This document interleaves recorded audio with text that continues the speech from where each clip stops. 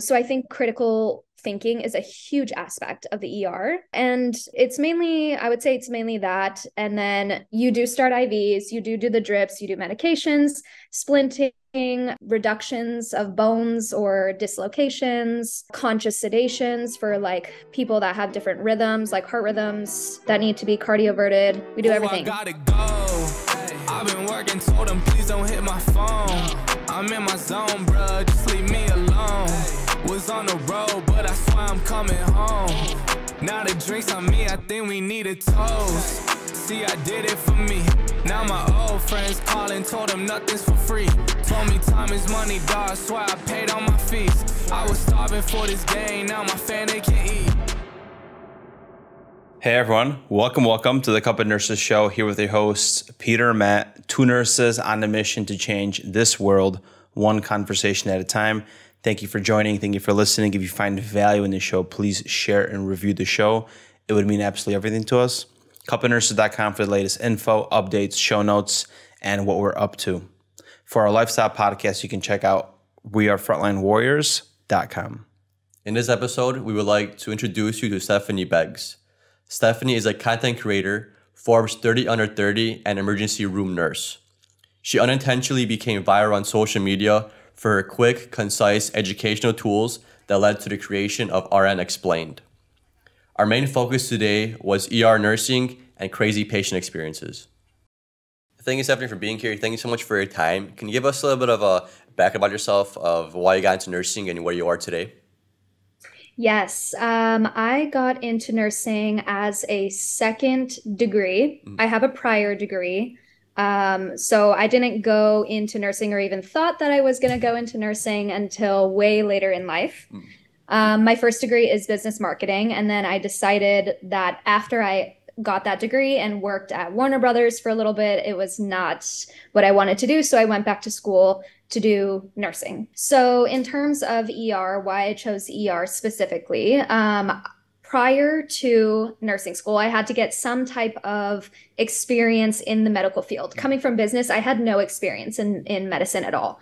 So I decided to be a medical scribe for, it's like an ER-based urgent care here in LA.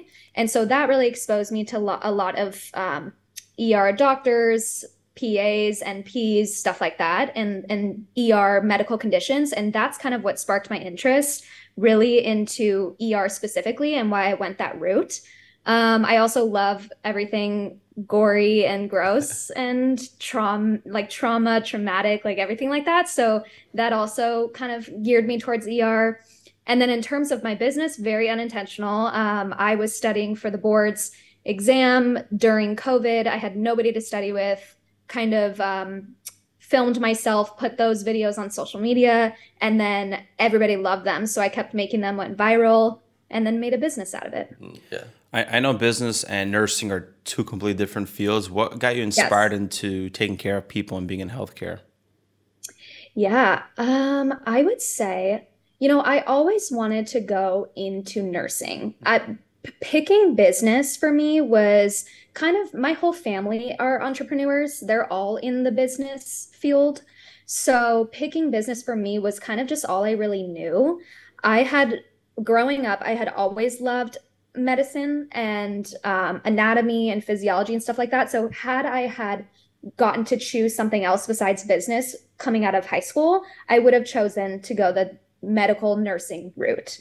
Other than that, I would say what kind of further confirmed my love for nursing was when I took care of my mom when she had stage 4 cancer, and that was when I was in nursing school. So I had already chosen the nursing route by that time, but she definitely confirmed that that's exactly what I wanted to do. So yeah, and it looks like both of those degrees paid off. You're RN and you're also doing a lot of stuff in business. So it's like you got pretty much like a 2-for-1 deal. You learn both sides of the spectrum.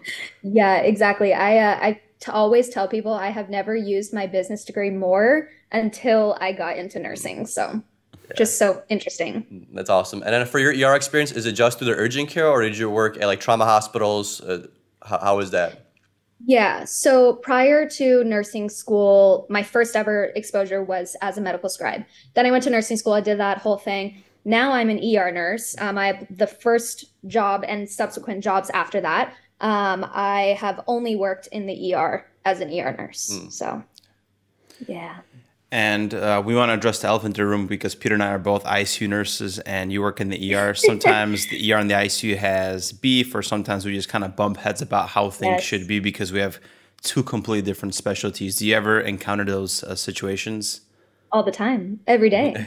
I would say taking any patient to the ICU, there's always something we do wrong. But I mean, I take it with a grain of salt because I feel like with any unit that we as ER nurses take our patients to, there's always something that's going to be wrong. There's always something somebody complains about, but it's okay. I feel like that's just like people's differences in the way they like carry out their nursing duties, you know? But yeah, I think there's forever going to be a beef between ICU and ER.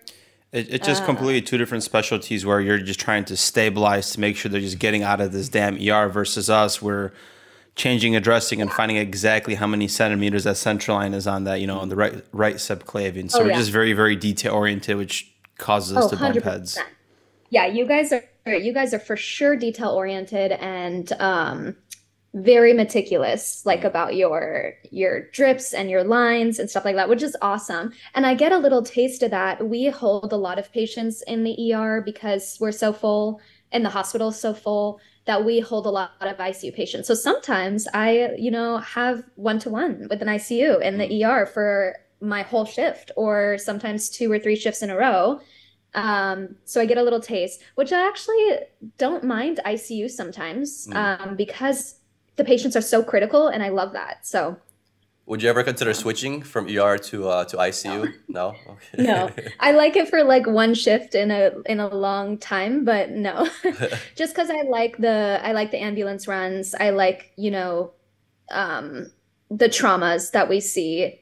You guys do get, patients that crash and code and stuff like that, which I like too. But I think I like the ambulance runs and I like the traumas and stuff like that. And Stephanee, can you give us like insight to like your shift activities of an ER nurse? What do you do like when you come on, or what's like the kind of like maybe some protocols that you have, or just like the workflow? Yes. So let's see. I have worked day shift and night shift. I think that both day shift and night shift are completely different in the way that the day or the shift runs. So for example, if I was on day shift and we would get our assignments, I go out there. And it's usually like a lull at the beginning of day shifts. I feel like you kind of start, I don't want to say like slow, but you start like slower, I guess. And then it picks up around like 10 or 11-ish. And then it's like guns a-blazing for the rest of the shift. Yeah, we have in the ER, it's 4-to-1. So 4 patients to 1 nurse. And then you also try to help out. Like if a trauma comes in, I'll jump into the trauma as well or something. But yeah, so it's usually like a lull and then it's like very busy. Or if I'm night shift, when you get onto the floor on night shift, it is like chaos, complete chaos. It doesn't stop until probably, I would say, 2 or 3 in the morning. And then you get the couple hours of the lull and then it kind of picks back up when people start to wake up. So as like an ER nurse, what are your responsibilities? Just like starting people on drips, like starting IVs. Is there a certain expectation when somebody comes in, you got to handle these things first? We do it all. So I think that like one of the most important things in ER specifically is to critically think, especially when you are the first person that the patient is seeing. So you have to take what these patients are saying and the signs and symptoms and the clinical presentation that you're given and kind of make, these thoughts in your head or these decisions in your head of what you're going to do first, second, third, what's most important, what you can wait on, what you should tell the doctor and stuff like that. So I think critical thinking is a huge aspect of the ER. Yeah, and it's mainly, I would say it's mainly that. And then you do start IVs, you do the drips, you do medications, splinting, reductions of bones or dislocations. conscious sedations for like people that have different rhythms, like heart rhythms that need to be cardioverted. We do everything. Codes. Yeah. How does the specialties like differ as far as like in the ER? Does everybody take pediatric patients? Is there specific nurses that are divided? Somebody No. has the trauma bay, for example. How does all those dynamics work? It's kind of on a rotation. There's no actual like piece of paper where you rotate like through these, but as a charge nurse, they kind of know, okay, you had the psych patients yesterday. I'm not going to give you the psych patients again for like a couple days or weeks or whatever. But they do rotate us. Yeah. Like at a couple of the hospitals that I've been at, there is a room where it is all psych patients. So if you're the nurse that's assigned to those rooms, you are technically a psych nurse for that shift. That is the only one I would say that's rotated actively because it's really hard to be a psych nurse for 12 hours. So that one is rotated a lot. Other than that, you can get in any other assignment, you can get any type of patient. So pediatrics, geriatrics, anybody else, traumas, no traumas. Yeah. What's like the craziest thing you've maybe seen trauma-wise or psych-wise? Like for example, for me, the two craziest things I probably seen in my whole nursing career is a patient that was post-open heart and he had an open chest and he coded where we had to do like a cardiac massage. And then a second one that I've seen was compartment syndrome in the calf where they end up getting like a fasciotomy and that was super, super bloody. Both very traumatic things to see in a patient. So I'm curious, have you seen anything crazy? Yes, I've seen many, many things crazy. I think the first one that comes to mind was a patient that was airlifted to us it was a skier versus snowboarder accident.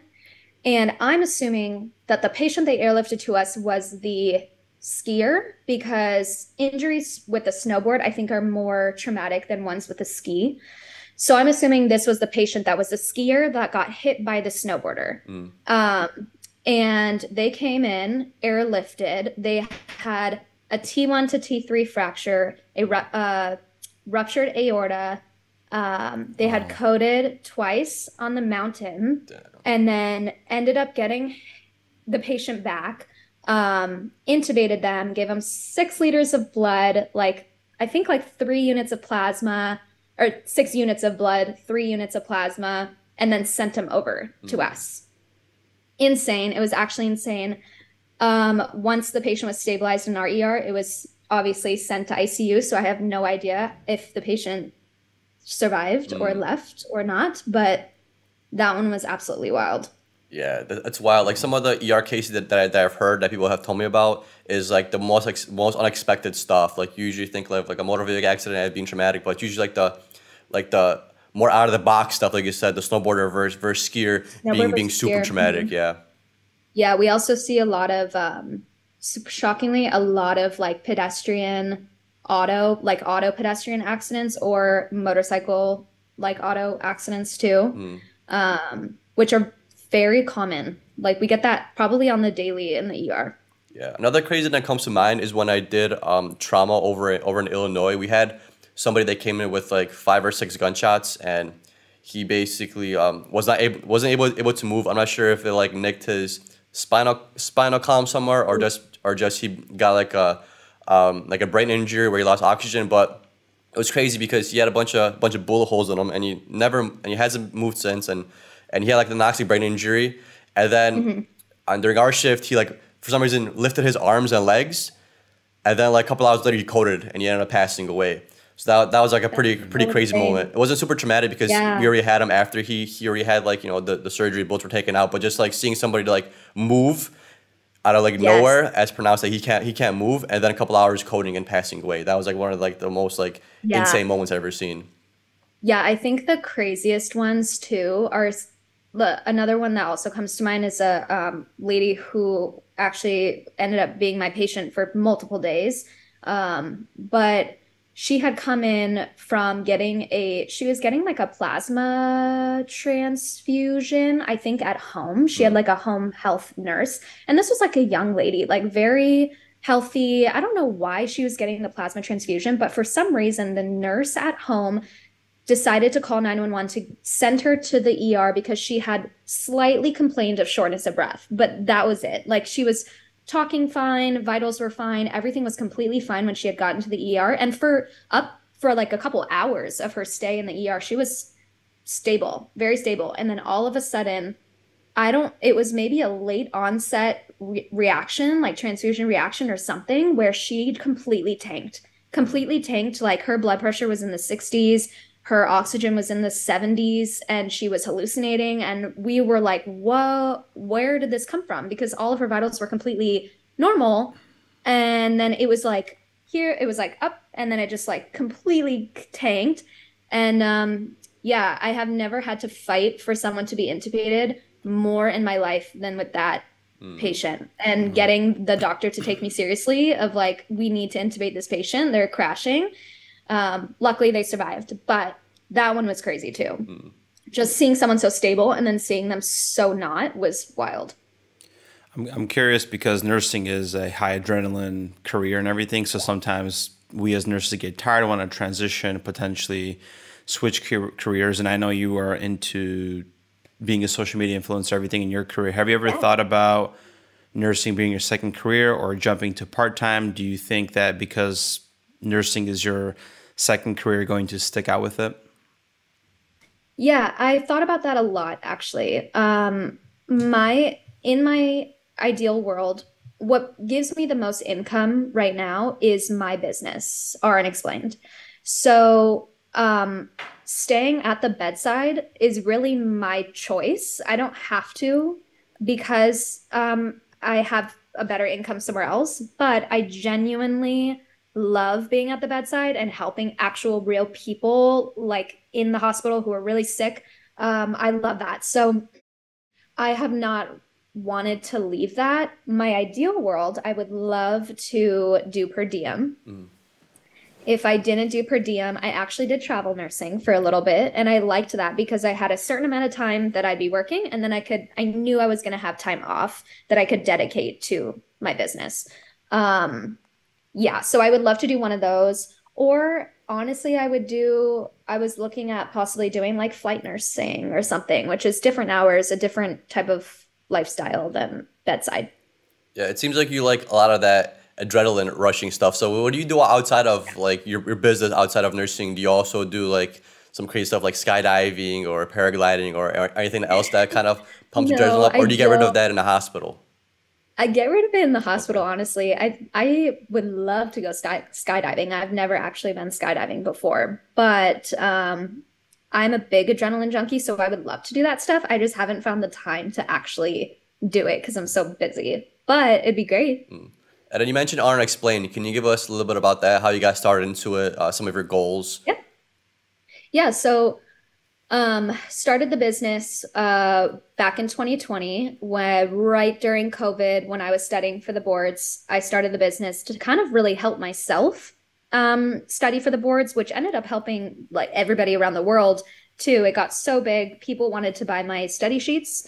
And so I created a business selling my study sheets. So that's what I do now. I teach on social media as well on many different platforms. But yeah, so I do that pretty much any time that I'm not in the ER. I live and breathe RNExplained. How has your life changed as a business owner, as an entrepreneur, as a influencer? You know, I would say it's actually a lot of pressure. More than it's a lot of, okay, I'd say it's a lot of satisfaction and gratification, because seeing the DMs or the responses or the comments from people about how much I have impacted their journey as a student or a new grad, that is so satisfying. But then on the other side, it's a lot of pressure because people do really look towards me for advice, for knowledge, for teaching, for anything.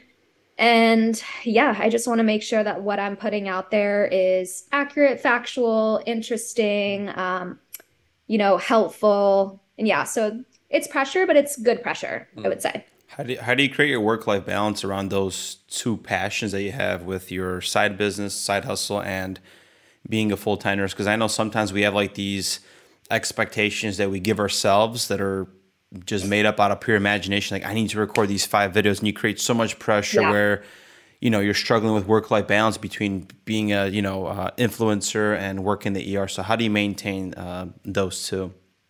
Yeah, I would, I actually fall into that more often than not. I fall into pressuring myself to set, I set these deadlines or I set these standards, and then I put more pressure on myself that doesn't even need to be there. So I fall into that sometimes, and I'm trying to work on that by kind of creating a schedule for the month, like ahead of time, to know weeks or even days in advance of what I should be doing in terms of content creation. But I think the best part is it almost comes effortless to me to think of the like content that I want to put out there, because my ER life and my business kind of go hand in hand. And I love to show people that what I'm teaching and studying and content creating on is seen in real life as a nurse, and I can show you that. So I think sometimes I get pretty stressed out because I'm just so busy, but I like it, and it's not too hard to think of the content that I want because I know what I'm seeing in real life, and I want to teach people about that. Mm-hmm. And you said how both of those worlds are connected because you are Oh, yeah. a ER nurse living or working, I should say. One thing that comes to mind is there's always a policy about social media. You can't be doing this and that. Have you ever had issues where you ran into a backlash from an employer where you had to kind of set a boundary for Always. yourself and record? Always. I think one of the biggest things that needs to be changed in the world is HR. So I think they're outdated, and they sometimes don't even have any medical background. That I have had a lot of run-ins with HR just because they simply don't understand that I'm not a threat. My influence in social media should not be taken as a threat to the hospital, but rather they should take it as a benefit, or even like advertisements for their hospital, And a lot of the times HR doesn't recognize that they could be using influencers like myself who boast about working in the ER or whatever, and use that to their advantage to get more nurses to come in. But instead they think it's a threat. So yes, I've had many, many conversations, I would say, with HR. But I also like to preface with any hospital that I go to, I'm very transparent about what I do in my business. So they know upon hire, this is what I do. This is I content create. This is, I teach people around the world. I show them things come full circle and whatnot. So they know ahead of time. Yeah, and you bring up a good point. It would be a good way for hospitals to like advertise their because right now every time you hear about a hospital on the news or about nurses, it's always something bad. Like this hospital is doing this wrong, and it kind of like pushes nurses away from the bedside because and even future nurses, like they see like nurses don't see these news captions that are saying, oh, another protest, another this. It's always negative. But imagine it like hospital promoting like being happy about their core nurse staff because they have low leaving rates, they have a good environment to work in. Like they should figure out a way to promote that because nurses are leaving the bedside, and you want to be able to have your hospital, your units seem like a ideal place for a nurse to work. There's no pushing that aspect. It's basically like everything that you hear is just negative, negative, negative. But if like a hospital would push something positive, like, hey, we have retention rates are very good for this hospital because we provide this on the unit, we provide growth opportunity, provide that. You never really hear about that, and that could be another sales thing that hospitals could do to retain more staff and bring on new grads or healthcare professionals in general. Yeah, I completely agree, and I would say HR, like the people in the hospital that are making these decisions of who works there and whatnot, they don't give these influencers, I would say, they don't give influencers, a shot to kind of even see the content that they're putting out there. They just automatically think, oh no, we don't want to associate ourselves with somebody who has this much reach because the potential of what they could do, you know, to our hospital type of thing. But instead, like, there are so many influencers out there and so many friends that I have just around the world that have had this same issue with HR all over America. And none of them talk anything bad about their job. It's always positive. Always how much they love their job, what they do a day in the life, and people love to see that. The world outside of medicine loves to see that, and they're failing to recognize that kind of. Yeah, and so they could be using that to their advantage to kind of show, you know, how their hospital works or how it's run or how the ER, you know, runs and why it's so busy and stuff like that, but they don't want to interact with us. Yeah, I love the idea how you could bring marketing into absolutely staff nursing essentially, but I see the other side of the hospitals where I feel like because of HIPAA and everything that happens in our work, suing, policies, all these things, everything's hush as a healthcare professional, and we're supposed to just shut our lips about everything. We can't communicate it and bring up any subjects, which which makes it difficult. And sometimes on the contrary, there's also people, let's just call them haters, right? And they don't want to see you succeed, maybe in the workplace, and they try to bring you down. Peter and I had this situation. We did a contract actually in LA, and Peter was in a different unit. I'm like, hey, Pete, send me some eye drops. So Peter sent me some eye drops through the tube station, but it was like a joke where he taped it up to a Purewick. And, it's funny. We're not sharing any confidential information with patients. That was just, hey, this is just a funny picture. And somebody that works there thinks we're just having too much fun. Night shift is lazy, which already creates the drama between shifts. And it's like, okay, guys, you're the middleman. You can't be doing this stuff. So I understand that dynamic also comes into play. Totally. There's sensitive people out there too that they don't like to see the fun sometimes because they interpret it a different way, that you're lazy, that you're slacking, that you're not focusing on your patients or whatnot. But it's insane the comments that you or I or really anybody receives sometimes on certain videos or posts or something. And you said this is a common thing in the United States between other people that you communicate absolutely. with. I have many friends, influencers or not, that are in nursing just around America in many different states. And every single one of them has had an issue with HR and the things that they are posting, which are not even bad. They don't break HIPAA. It's really nothing significant. But HR, they have all had a run-in with HR about it. So now let's just say you establish this, you're somebody that's creating content and you talk to HR. Do you set a boundary where you don't record anything at work, even like your lunch? Like, how does that work for you as far as trying to share the day in the life of an ER nurse, but you're very limited to what you can share? Yeah, so you have to be very careful. I don't film anything or post anything unless it's on a break. So it's not being paid for. On top of that, I won't post on social media until the following day or even days after. When I talk about, so I do a lot of teaching. So anything that I post about, a story of mine or something that I've experienced, is always turned into a teaching point. And so, for instance, if I were to post a quiz question on my Instagram about a real life patient that I had, I will, obviously, there's no patient identifiers. A lot of the times the age or the lab values or whatever in the question are skewed. And I never post about it the same day that I had worked with that patient. So it'll be a week later, maybe 2 weeks later. You can never trace it back to anything that I've done or seen or taken care of. What are some advice you could give to a nurse that's kind of has had a run-in with ER, or not ER, with HR, how they should maybe advocate for themselves, or maybe some tips you can give about like what they could do and what they can't do? I think one of the biggest things is to get your hospital policies. Because a lot of the times the things that HR will get on you for are personal preference that they just personally don't like to see.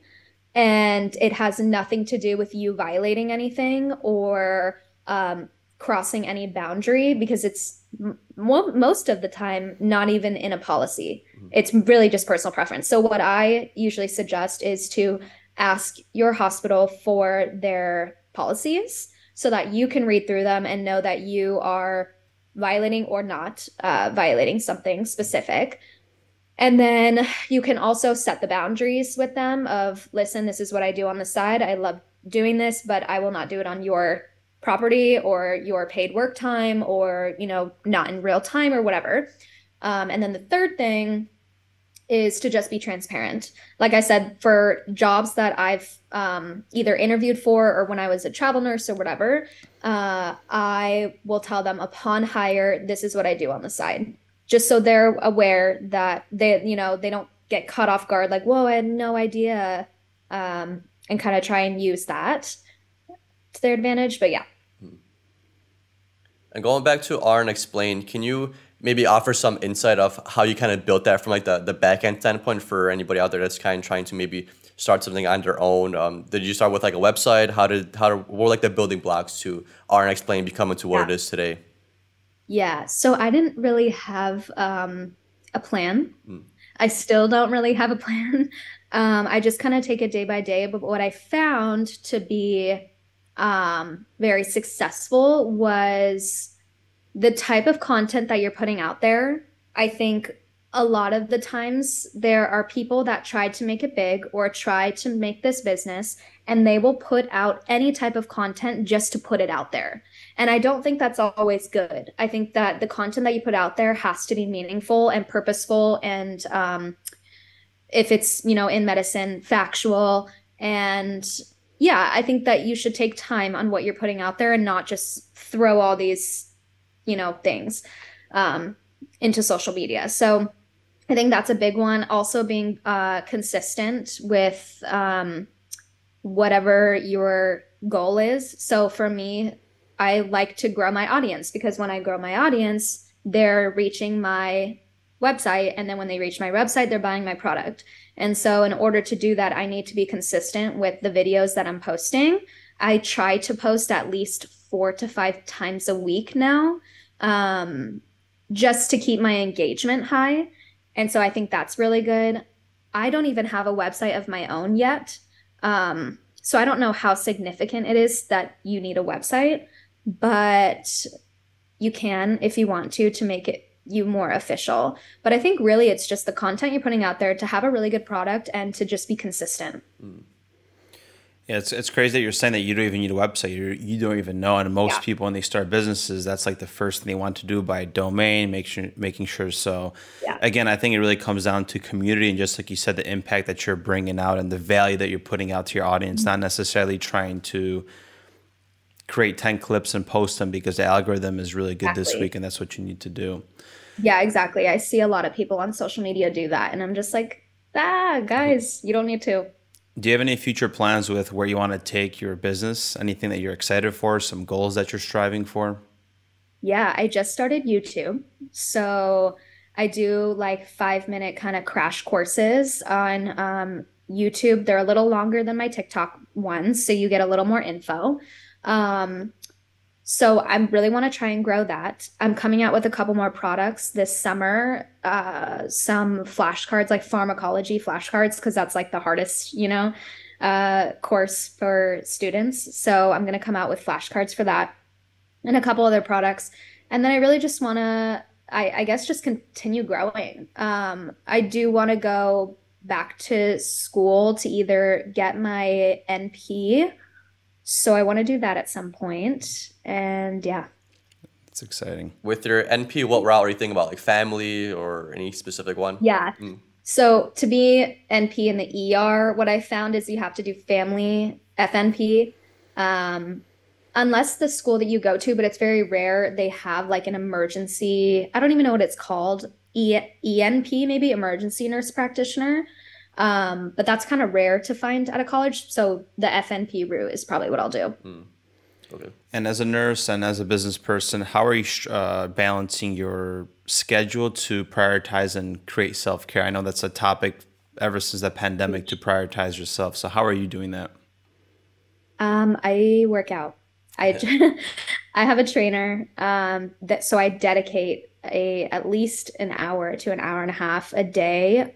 I do 4 days a week to work out, and that is like my sanity. And then I also hang out with my friends. I try to kind of shut off social media for a good amount of time. This year, I'm really trying to travel. I'm saying yes to everything. So I'm traveling and yeah. Yeah, Matt and I always preach working out as like the go-to for like all Oh my gosh, self-care kind of go things. to. Yeah, 100%. Like you feel good. Like it sucks when you're there, you know, the weights could be heavy, the cardio kind of sucks, Yeah. but afterwards you just feel so good and you see your body changing, improving, and it's like you literally see the results of the time you're putting in on yourself, and it's always an amazing feeling. Yeah, I completely agree. It's so hard to get there, especially because you're tired. Like as a nurse, I just feel like you're exhausted. So getting there is the hardest part, but it's become a part of my routine and it honestly keeps me sane. And Stephanee, one last question we like to ask all of our guests. If you had the opportunity to have a cup of coffee one last time with anybody, who would it be and why? What does one last time mean? Like, do they have to be like living, not living? Like, Dead or alive, yeah. there's, ooh. Okay, if I could have a cup of coffee with anyone, one would probably be non-living my mom. That'd be awesome. If I could just have a chat with her, that'd be cool. Living Oprah. Oprah. Why As Oprah? random as it is. I love Oprah. I don't know why. I have grown up watching her. I think it was 3 o'clock every day after school. I would watch Oprah, and I love her.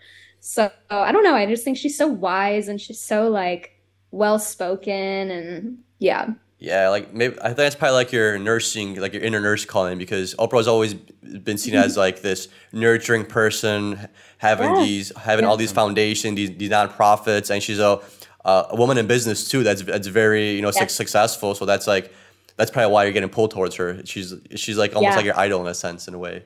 yeah. She is. She is. She's great. She's awesome. I've grown up watching her, so I'm just like, well, that'd be so cool to talk to her.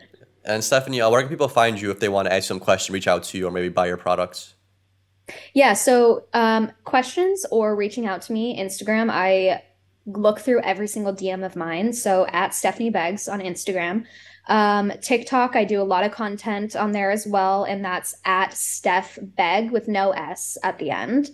And then I have my Etsy shop, which is RNExplained on Etsy, and that's where you can find all of my products too.